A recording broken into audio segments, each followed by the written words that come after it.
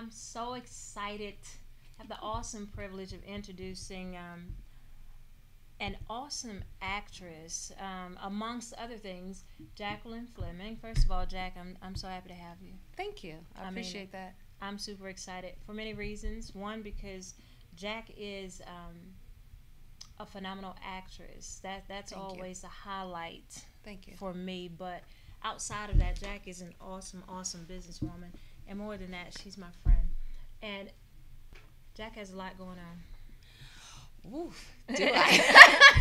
Jack has a not really, lot not really. going on, but it's a positive lot going Yeah, on. You know, there's some positive. people that has a lot going on, but they have nothing going on. Right. So you are somebody that has a lot going on, and the purpose of the interview today is Jack. You have such a compelling story. Thank you. There is so much more to the brand of Jaqueline Fleming that the world has no clue.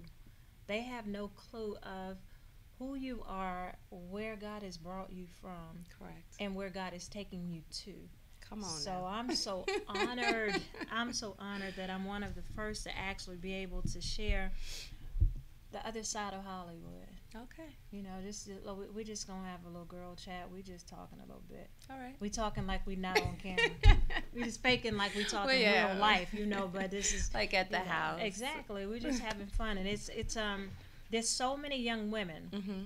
I guess where we can start from, you can kind of give the people just a glimpse of who is Jack the person. Okay. Where do you come from? First of all, when they look at you, it's obvious that you're not all the way me. Yes, I am. She's not all the way African American, so we're gonna start there, and then we'll move forward. So. Oh, okay. Real quick. Hi, everybody. Thank you for, tuning in. Thank you, Crystal, for having me. It's such an honor. Well, I'll start. Yeah, I'm from Copenhagen, Denmark, which is near Germany. My dad's African American, my mom's Danish and German, and I grew up in America. I grew up in the States. So I consider myself African American. Hang out with everyone that's African American. But that's what I identify with. And I grew up in New York, between New York, St. Louis, Chicago. I kind of just was all over the place. You know how it is. Sometimes you just don't grow up in one place. And and then along the way, just took a liking to the arts from a very young age, and wanted to pursue a career as an actor.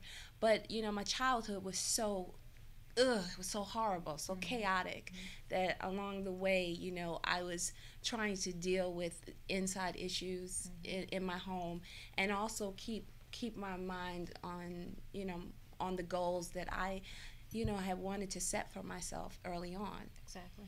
I traveled all around, lived in LA, went to New Orleans, opened up a business there, an acting studio where I was able to mentor kids in acting. Briefly, I decided to open a talent agency, very successful talent agency in New Orleans. I did that. Then I said, well, let me try to produce some stuff, produced a couple of projects out of my production company. So I kind of was just getting my feel in the entertainment industry. But one thing that I always knew that I loved the most was acting. Yeah. More than anything. Natural born, on and off camera. This is a natural born actress. So I kept going back to, acting, and and I dibble in this and that, but it was still always acting. I still have my acting studio in New Orleans, and while I'm pursuing other goals and stuff in life, acting is a passion for me, and it's something that will continue, hopefully on this journey in my life. Oh, for sure. I don't see a Jack Fleming without acting. It's just I'm so excited about the new turn life is taking for you. Which leads to our next point. Okay. Your story. Let's talk about some things we. A lot of times those that are on the outside of Hollywood, the only thing they have to base information-wise, the only thing they have to base off is what they see in the news, the media, whether it's positive, whether it's negative, whether it's truth, correct, or whether it's a lie. That's all that the the general population has to base it off of. Right. But you being one that actually has lived the Hollywood life, that knows the ins and outs, and had to make some life-changing decisions concerning your own life. You know, we remember, most will remember Jack from, in the Christian community, most will remember you from Bishop Jake's world-renowned Woman That Are Loosed on the Seventh Day, which powerful, you were phenomenal. Powerful film. Oh my gosh, I'm so grateful that you know T.D. Jake's company decided to move forward with a project like that. It's such a strong story. Great director Nima Barnett. It was just a wonderful, wonderful experience. How was it? You know, we've shared times, Jack, where we spoke about your first encounter with Bishop Jakes. You know? I was in awe. I was like, wow. Like, you know, T.D. Jakes, Bishop, like I just was in awe of him. His presence, his message. We were filming in the church, and in New Orleans, and Sharon Leal and Blair Underwood star in the movie, and I play her best friend, Sharon Leal, and I just remember being so captivated by what Bishop T.D. Jakes had to say. I was just caught up, and I was like, oh, I'm in the moment as an actor, but I'm really in the moment as a human being, a Christian. Like the message, he's powerful. Wow. Yeah. I could listen to him all day, all night, forever. That's awesome. That's awesome. We're hoping that the next movie, Bishop Jakes, you know, now that's phenomenal. That was one. Woman That Are Loose on the 7th Day is one of many movies. Thank you. You know, Jack, you have your portfolio in the industry is, I mean, it's phenomenal. You have been from a cop to a crackhead to a sci-fi something, you know, action person. You know, I'm really grateful because I'm not really like a character actor, but then if I showed you this picture of me as this green witch, you might go, wait a minute. But I like roles that are challenging, that have a story, that your character is moving the story forward. And, you know, I don't want to play anything on the surface. I want layers and subtext and all of that in the characters that I play. And so I've been able and fortunate to go from a lawyer to a drug addict to the baller's wife that's pretty layer, kind of like was in T.D. Jake's movie, you know, all this on the outside, but on the inside just broken, just a mess, a hot mess. Wow. Those kind of roles interest me. It's quite interesting because when we think about Woman That Are Loose on the 7th Day, Jack, you can relate to that movie. Okay, so Crystal keeps calling me Jack because my name is Jaqueline Fleming, but my nickname is Jack. It's J-A-Q. So I don't want y'all to be like, wait a minute, why she keep calling her Jack? No, we're talking to two different people here. No, Jack. We're talking to Jaqueline Fleming and Jack. No, actually, Jack is the name that the acting studio. Yeah, Jack Entertainment, Jack Acting Studio. Jack is my company. You know, Jack, J-A-Q. And everybody calls me Jack. I very few people will say, "Hey, Jaqueline," you know. And I told people, don't call me Jackie. Don't call me Jackie. Don't call me Jackie. I'll be your Jacqueline. I'll be your Jacqueline. And what was I was credited in Woman That Are Loose as Jackie, and I was like, that was the first time ever, but it's Jack or Jaqueline. Most people don't know this about Jaqueline or Jack. Jack is a businesswoman. This woman, I'm talking a businesswoman. Acting is just a part of who she is. I tell people all the time, I am a businesswoman who acts. At the end of the day, it is show business.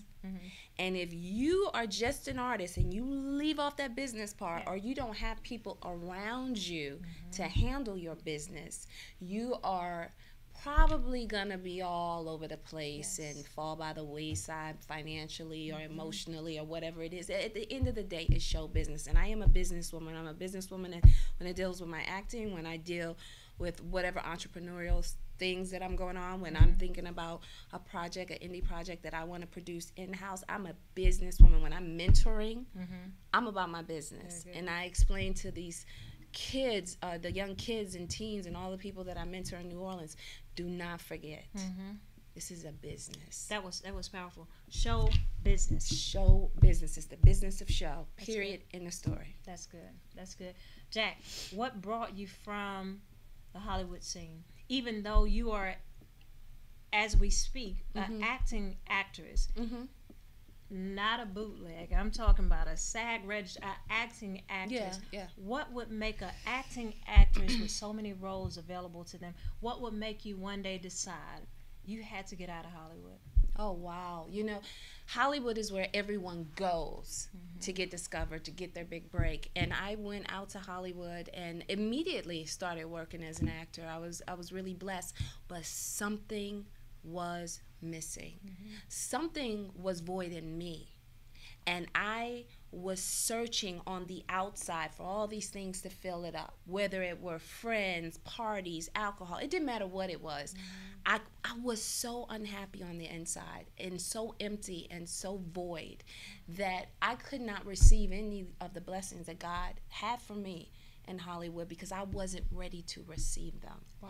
And I remember sitting at my pool in Hollywood, and I remember saying, God, I'm so unhappy here. I would leave a film set. I was working on CSI Miami. Wow. I left the film set, called my best friend, and I'm like, I'm so sad. And she's like, girl, you just finished working on CSI Miami. I was like, I feel empty. Wow. It just, nothing was clicking.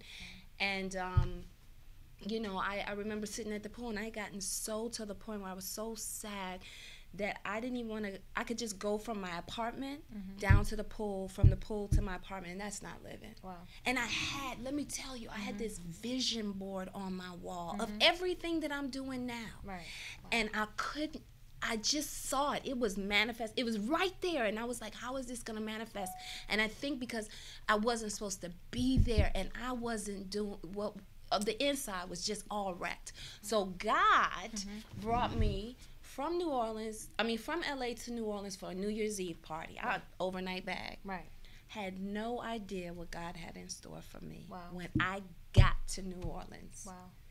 And what happened to me in New Orleans in the last,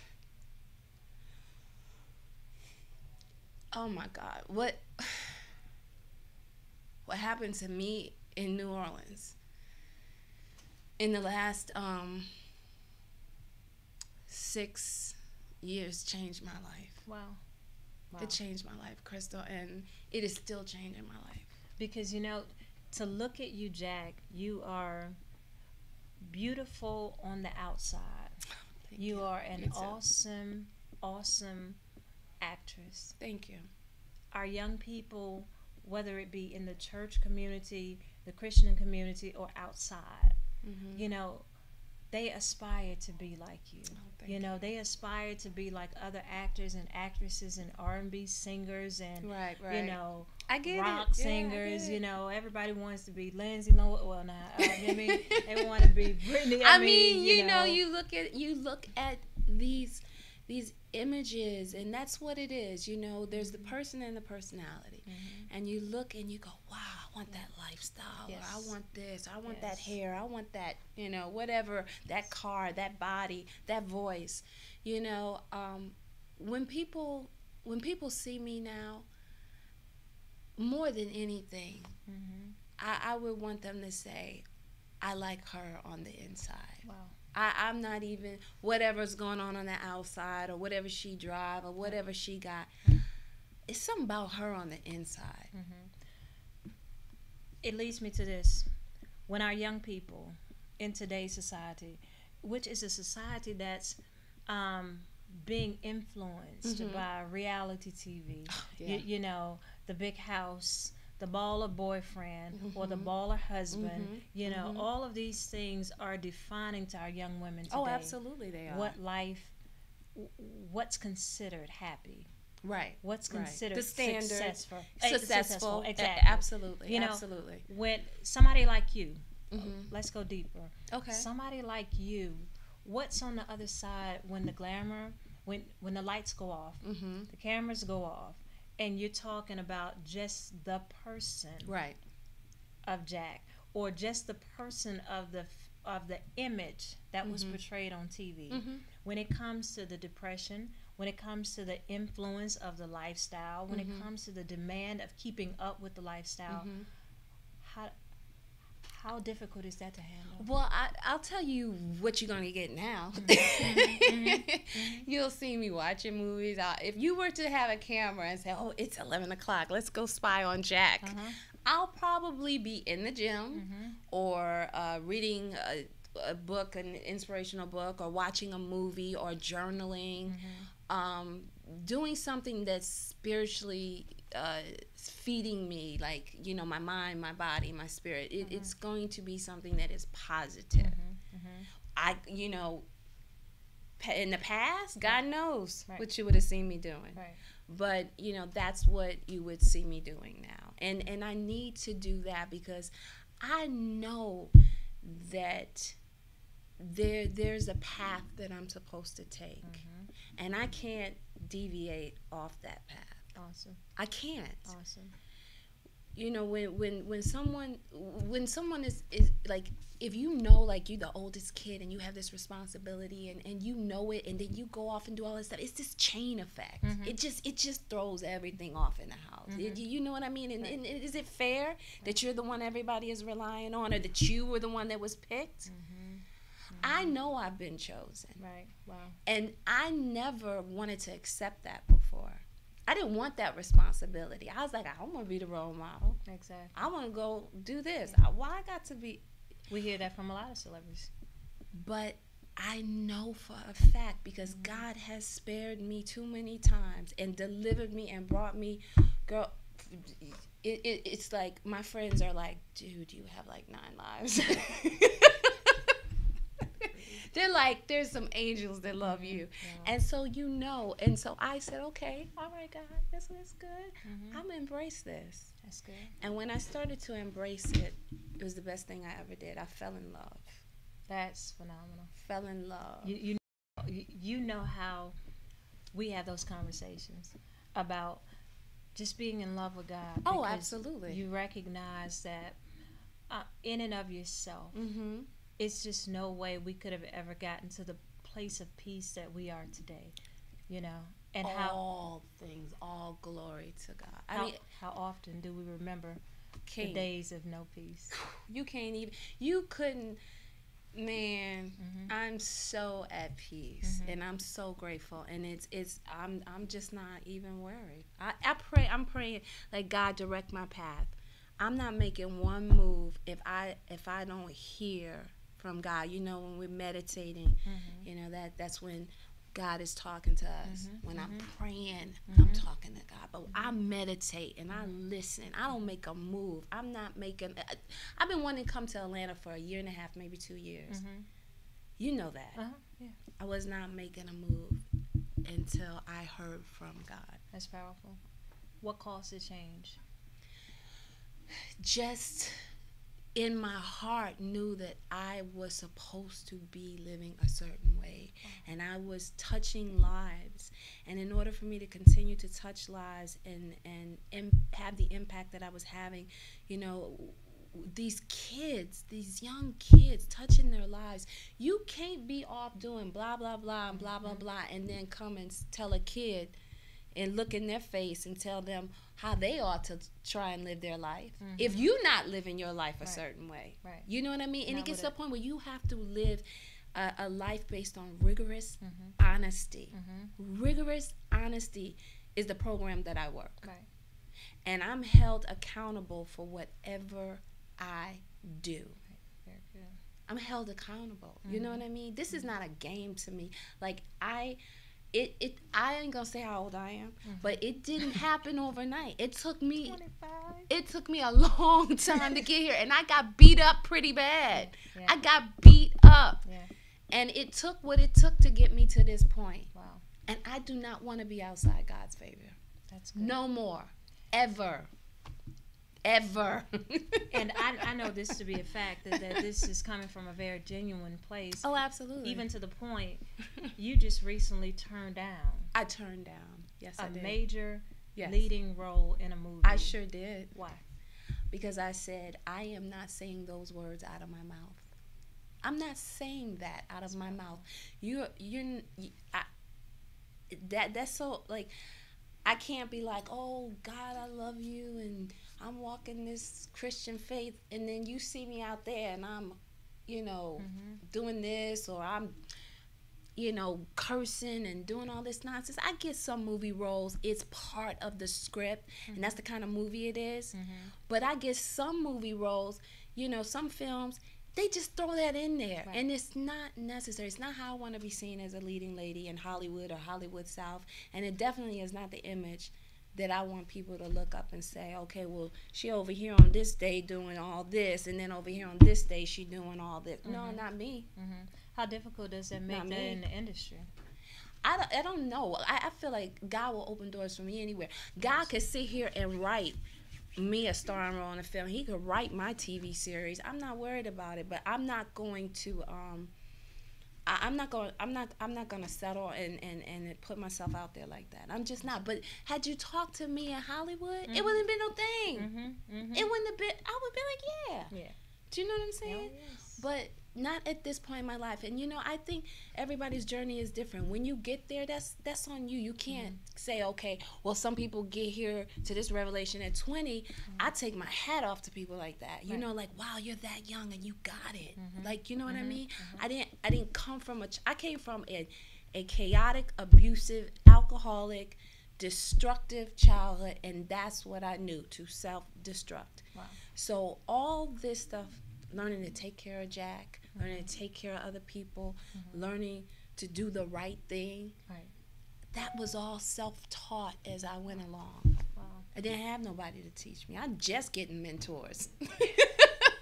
But you've done well. You've done well in spite of that. I think about, Jack, you have defied so many odds. And not only in your Hollywood career, but in your personal life. Thank you. You're talking about, let's talk about a little about your upbringing. Often in church, we talk about generational curses. Oh, absolutely. Breaking generational curses, being the one in your family that breaks a curse, that stops it for the next generation and the next generation. When we talk about your life in particular today, it's like, let's talk about the two parents that God gave you. It's the truth. It's the two parents that God gave you. Let's talk about the journey from what you were birthed into to coming to this place where you are now. It's like knowing and finally getting to a place to understand the root of what caused your journey to go in this direction. Right. And now you're here. Well, no, you know, sometimes you can look in people's family and go, well, this family member, my mom or my grandmother had a mental illness, or they were a drug addict, or they were, bipolar, whatever it is, they were a sex addict. I don't know what everybody deals with. I can just say, for me, that those generational curses, poverty, where there's poverty, you know what I mean? Not being able to make no money. Why I can't make no money? Well, your daddy and your mama never had no money. Their parents never had no money. So it's like these generational curses just keep, well, I'm going to go on to the next generation, and then I'm going to show up in the next generation. And at some point, you got to be like, this is where it's going to end. It ain't going no further. Wow. And I really had to look at my genealogy, both on my birth mother's side and my birth father's side, and say, where is all this coming from? Well, this, and that happened, and it's so strong and prevalent. And then I got to the point, and I am the only child by my birth mother. She got killed when she was 19. I am the only child by my birth mother and my birth father together. But on both sides of their family, it's a hot mess. Wow. It's hotter than a hot mess. We all can relate. It's hotter than a hot mess. Yeah, we all come. And so I just sat there and I was like, I'm not gonna go out like that. That's good. I ain't gonna go out like that. And it took a long time, because whatever that generational curse is, and it's a few of them, was trying to kill me. Wow. It's trying to take me out. Wow. That's powerful because for you to even be sitting here today to talk about it, we think about those that we've seen from the Hollywood perspective that never made it to this day. They shot themselves. They overdosed. They jumped out windows. They did whatever. I don't know what they did, but if and that's why I say you get to a point you like we have choices. Do I want to live this way or do I want to live this way? And I get that some things are mental and physical and spiritual and they got this hold on you, you know what I'm saying? But you got that if certain people you could look at them and say, man, they broke through. They broke through that. They not like this. They not like that. How did they do it? Those are the people that you need to read up on or go find or you go to church, they lay hands on you, whatever it is. You better get it together. Yeah. Because you might not make it to see tomorrow. Tomorrow may not never come. You talking. Baby. Yes. And I'm sitting there and I said, okay, you might not make it till tomorrow. You better pull it together today. Wow. And I had so many todays. And they just kept falling into tomorrow. And I said, man, that's powerful. I might as well just give up. That's powerful. But anyway, I'll share my story one day. That's powerful. I kept having so many todays that kept falling into tomorrow. We said no crying. We said no crying. I ain't crying. We're not gonna cry. Not crying. I am. Do I look like I'm crying? See my eyes all bright. I'm going down. But it's because I know I've seen a part of the journey, and it's absolutely. like to see you here. I'm so excited. I'm excited because your testimony is one that's going to break through into the hearts and minds of so many. What makes you think I'm gonna tell my testimony? I'm just saying. But it is my testimony. It don't matter. Yeah, the I fact get it. You're still sitting here. That is my testimony. That's the testimony. I'm still standing. When I was asked to speak at a women's empowerment conference, about a year and a half ago almost, and it last summer, something like that, and it was the first time that I shared my testimony in front of hundreds of women, and I didn't want to do it. Wow. I told this young lady, she put it on Jill Green. I said, no, Jill, no, like that, because it's embarrassing, it's humiliating, and then you don't want everybody in your business like that. They may go, oh, something wrong with that girl, but they don't have to know what. Right.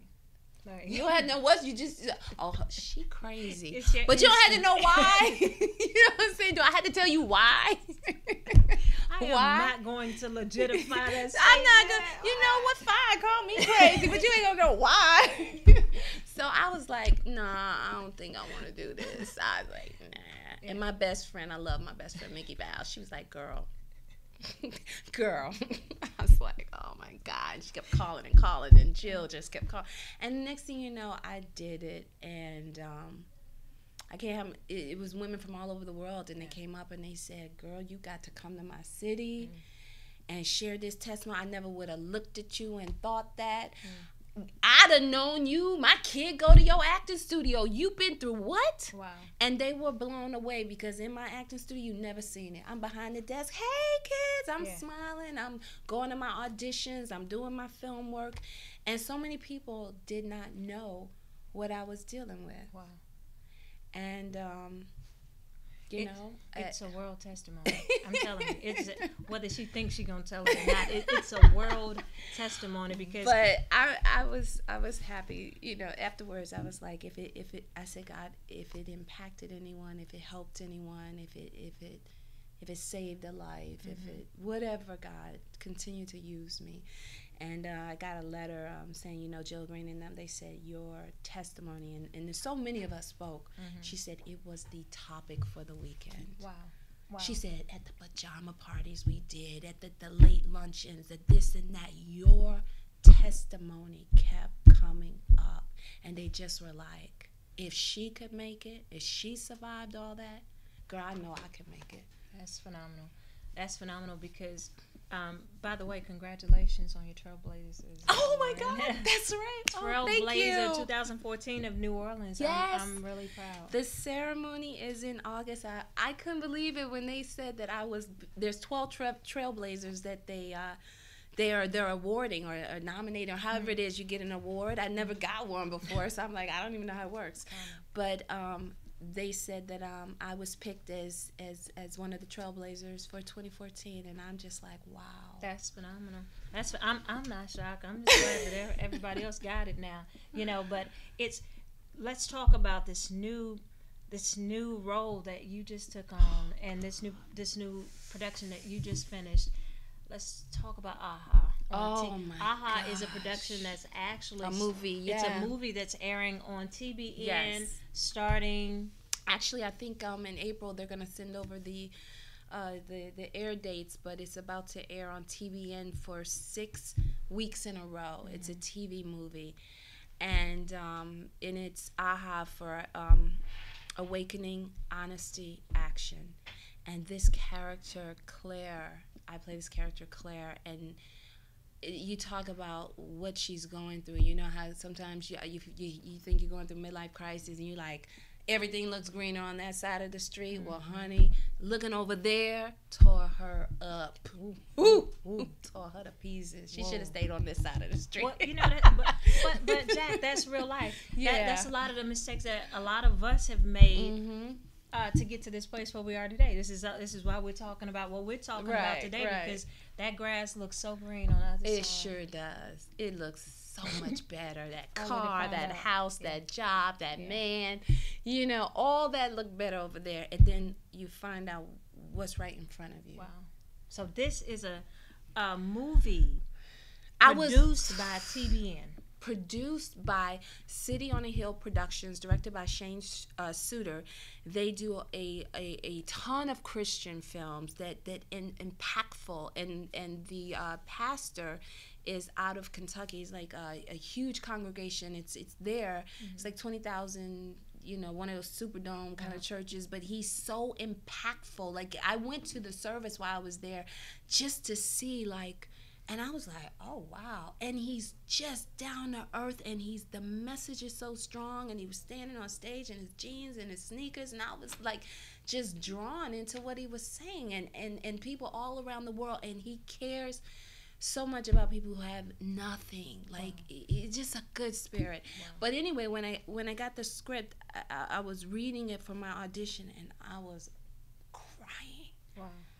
I was just crying so hard when I read the script. I was like, oh my God. And just watching some of the film clips, I was like, it's going to be a powerful movie. I hope you all enjoy it. Yeah. Also stars my boy, Michael Beasley. Oh, for sure. Atlanta's own. For sure. I'm telling you, this is going to be so new for TBN, for the Christian audience, to see a movie that has African American leading characters on TBN. This is something very new for the Christian community. Well, it's 3 stories in one. There's a Latin family, there's a Caucasian family, and I am the Black family. And so the 3 stories keep intertwining. Wow. And it's about the prodigal son, modern day. And it just keeps intertwining, and you see the journey of all 3 of our lives in this story, and it's like this one common place, like this cafe where our lives keep going, and then we don't know each other. It's so powerful. Wow. I'm so grateful to have been a part of that story. I'm so happy for you. Guys, we'll keep you updated as to when the show airs so that we can support TBN and show TBN that there is an audience that yes, we're excited about movies that relate to us, yes, that are customized about the things of God, the Word itself brought into the 21st century. So this is it's a great thing. Thank you, TBN. Thank you, TBN. Thank you, TBN. Pound TBN on Twitter. Sure. Shout out. Shout out. We are so grateful. But Jack, what I want you to do is to let people know how to get in contact with you. Okay. Because your message, I say you are still you're a working actress. So you're not somebody that left Hollywood. Oh no, you're no longer in the scene. I am so grateful. Like I really am grateful because I work all the time as an actress. And I'm looking forward to working on a TV series this year, like a contract role. I was up, the one show we shot, it didn't get picked up by a certain network, but, you know, that may not mean another network may not pick it up. But, you know, I do so many movies, and I'm so grateful to be a working actor. That's how I make my living, and I'm grateful for it. I'm grateful to be able to mentor anyone who has an aspiration to be in the entertainment industry. And you can get at me. I'm like Jack Fleming. Now that's J-A-Q. It's short for Jaqueline. Right. So at Jack Fleming on Twitter, at Jack Fleming on Instagram, and then it's Jaqueline Fleming on Facebook. I don't know. I have like 4 or 5 pages. I don't know. Well, I admonish you. I admonish you guys to reach out to Jack when it comes to being a speaker. As you see, she is not shy. When it comes to sharing, I want to sit on the couch with some women and we just talk about it. I mean, a serious panel, because this is serious conversation. And we change and transform some lives. You know, come on. Don't you want to? If you got a story, come on, let's get on this couch. Yeah, let's pillow talk. Real talk. Real talk. Real talk. Real talk. That's a show. Real talk. Real talk. Real talk. With Crystal Smith. And Jaqueline Fleming. Stay tuned. Stay tuned. We're gonna have a part 2 to this interview, but this time she gonna tell this testimony. She acting like she ain't gonna tell. So you guys stay tuned. Thanks again for tuning in to Joy 105. Thank you.